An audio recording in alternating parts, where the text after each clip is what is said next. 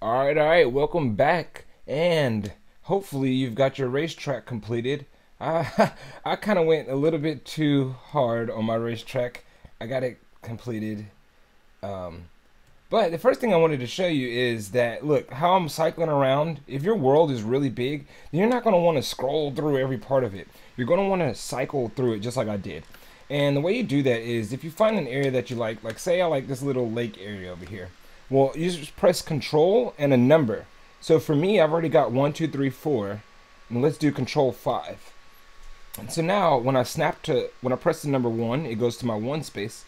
When I press the number 5, it'll snap back to number 5. So that's a real cool trick that I wanted to share with you before we jump in and get started with the rest of this racing game, because that will help you if you have a big track like I do. My track is gigantic, and I don't know, I think I got carried away.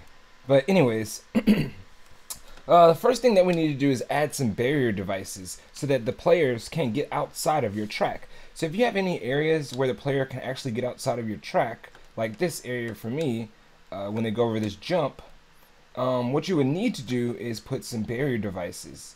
And you can find them right here. If you come in here and type in your Fortnite folder, just type in barrier, and you'll see the barrier device right here is the first one. The options for your barrier device, once you have them in your level, basically you want to make them transparent, but one thing that you have to change is enabled on phase. Make sure any barrier device that you have in your level is always enabled. So change it to always. I think by default it's going to be on gameplay only. Just change it to always. And then you should be good with that. So the next thing that we need is 2 player spawn pads. So for me, I know that I accidentally left these player spawn pads here, so I'm gonna take them out.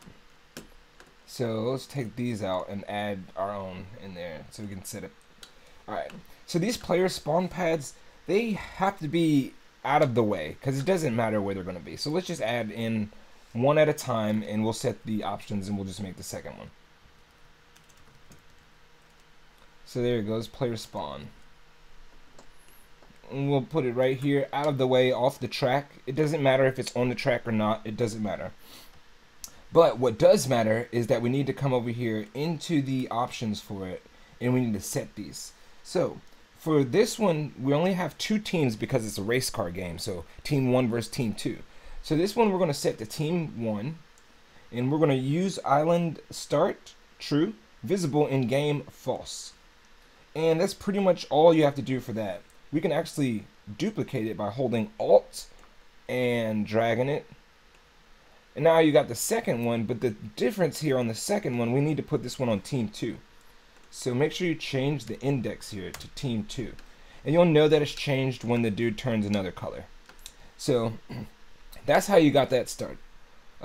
That's good right there. Now we need to set up where the cars actually start, because obviously the players are not going to be running around the track. It's going to be cars. So in order to do that, we need to grab these things called bear spawner. So come in your content browser and type in bear spawner. Okay, so according to the online documentation, it says add a bear spawner, but when you come down in the devices, there's no such thing as a bear spawner. So what we're going to do instead is we're going to choose the car that we actually want to race with. And in this case, let's race 2 sports cars. So the first one, what we'll do is let's face it the correct way, honestly. That'll be the first thing we need to get done. And then we'll set the settings up for it. Make sure it's above the ground though. And I'll put my snapping on to make sure it's right.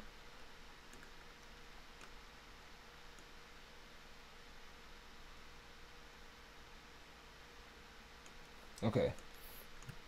So this would be the first one. And these spawners need to go right where you think the race will start. So this will be the actual start of the race. But before we move forward, what we need to do is set the options over here. So come over to your options while you have your car spawner on. And we're going to set a whole bunch of different options. So visible during game, we need to have that turned off. Okay. Activating team.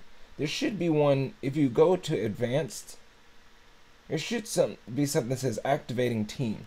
And this is going to be team 1 right here. Okay. Boost enabled, true. I think we want the boost to be enabled. So there's boost enabled, true. Okay, cool. Boost regen multiplier. So here we go. It's set on 1, but we could set it faster to like 0.1. That's really fast. Oh, I guess you can't. Let's see, 0.01 or 0.1. No, 1. That's fine. Okay. Tire selection. They said that off-road tires pick up more traction for racing, so we'll set it like that. Other than that, you can come through and play with a lot of these, like give them unlimited boost and all these extra stuff. But anything that we haven't touched, you could pretty much leave on default because that's all you need. And then the color and style, you can give like team 1 a certain color and team 2 a certain color, or you can make it random. So the next thing we're going to do is copy this over. So Alt and make a number 2. The difference here is for the team index, we need this one to be team 2. Boom. Perfect. Now that we've got that done, what we need to do now is we need to add 2 triggers. So these triggers will be out of the way. So we could put them over here somewhere in the field or wherever this off the track. And we'll pull up the devices here and we'll look for trigger. And you just need a trigger device like this. There you go. We're going to need 2 of them. But for the first one, what we're going to do is set the trigger delay to 3 seconds so that when they get out of their car, they only have 3 seconds before they are returned back to their car. So on the trigger delay over here, we're going to set it to 3 seconds. So right here, trigger delay, 3 seconds. Okay. Then what we're going to do is visible in game. We need this to be false. So I'm just going to type it in here because I don't want to scroll. Bow. False. Okay.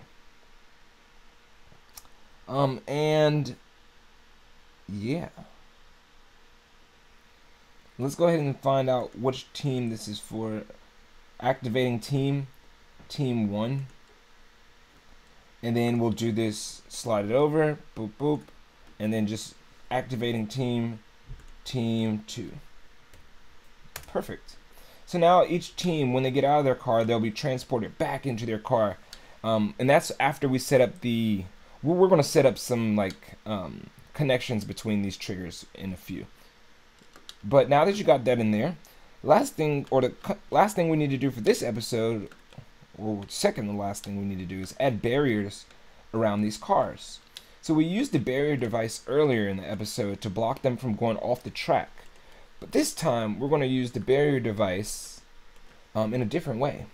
We're just going to box it around the car so that they cannot move before the barrier device is ready. Because we want the countdown to start and then them to be racing, and then the barrier device will be deactivated and then they'll be able to move. But in order for this to be right, we need to change a few things about it. So come into the user options and we need to change enabled on phase to always. And then we need to change the zone shape to a hollow box. There you go. Now make sure that box is not clipping into your car. So if you have to adjust the size, just do that. Alright, cool. And then we're going to put the same box over here. So copy it, paste it right there. And so now none of the players can really move before these boxes are deleted. So we've got barrier devices set up. The last thing that we need to add for this episode is called a timed objective device. And this is going to help us to start the race. So I'm going to put this right over here with the other stuff that's out of the way. But let's go ahead and find that here. So it'll be a timed objective right here device. And we'll put that here. Since these will be not visible in the game, like I don't have to hide them in a building or anything, but If it was something that was going to be visible in the game, you couldn't turn that off, you could just hide it in the building as a prop. But anyways, for this, we need to set some options. So this is literally, like I said, the countdown for it to start. So for the time, we want to leave it on 10. So we want it to count 10 seconds before the race starts. Start when the race starts. Let's see.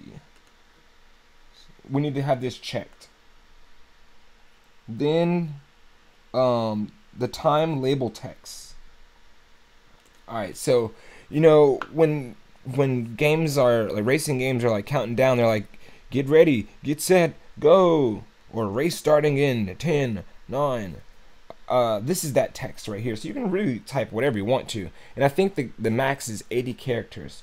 So I'm just gonna type get ready. Okay. And let's see.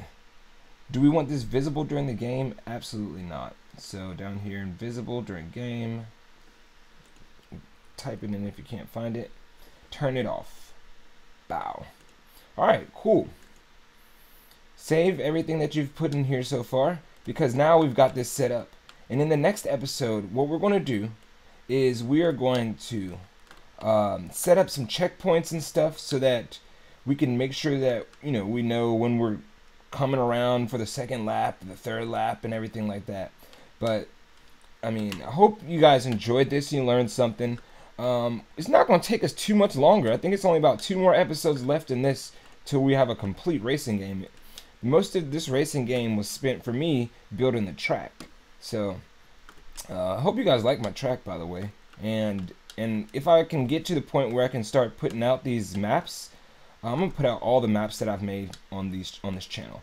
So again, thanks for rocking with me. I'll holla at y'all in the next one. Peace.